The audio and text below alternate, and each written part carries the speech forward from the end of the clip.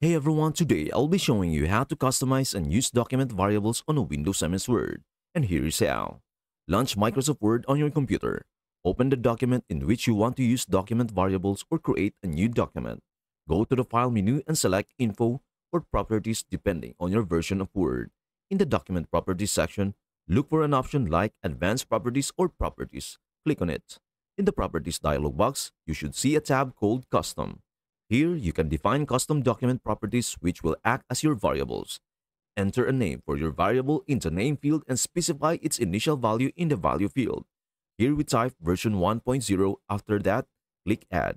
Once you have added all the variables you need, click OK to save the changes and close the Properties dialog box. Once you have finished your document variables, you can insert them into your document wherever needed. Place your cursor where you want the variable to appear in the document. Go to the Insert tab on the ribbon. Click on Quick Parts in the text group.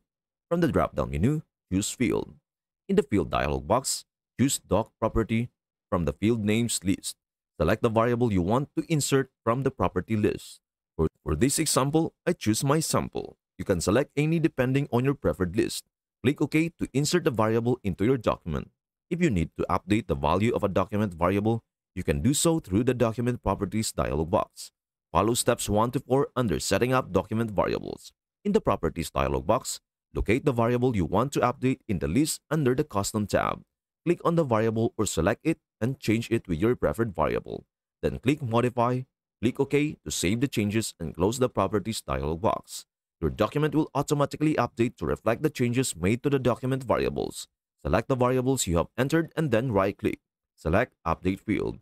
And that's it. I hope this helps, and before we end this video, please do share, like, and subscribe to our channel. Thank you for watching and see you in our next video.